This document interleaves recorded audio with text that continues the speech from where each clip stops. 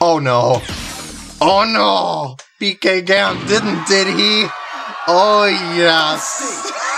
Paranoia, Hades, challenge, pass at 1.5 speed, let's go. So this is basically crossover Hades.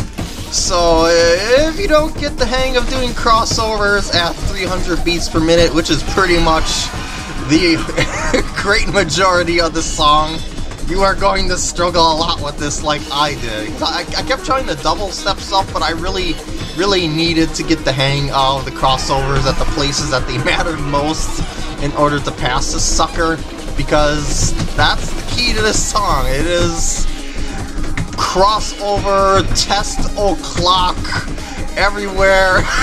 Just look at this. I fluffed that up, but I can recover a little bit there because these patterns aren't that difficult. And there's a little something that you might have noticed about the patterns of this here, is that every 4 measures or so, and this slowdown is pretty evil by the way, every 4 measures or so it goes into a different set of rhythms.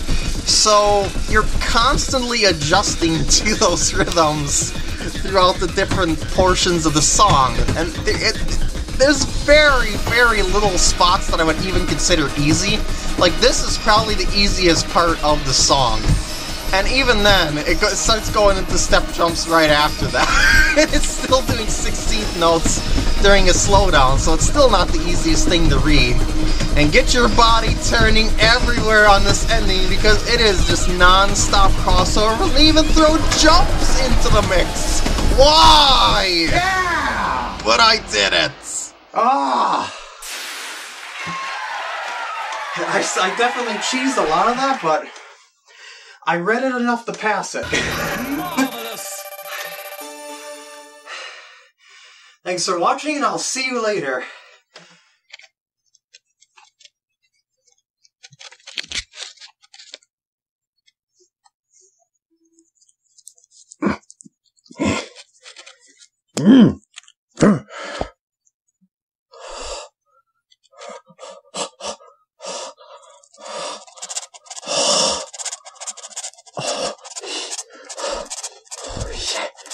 That feels good.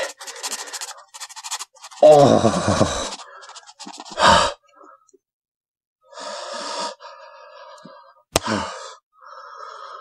One left.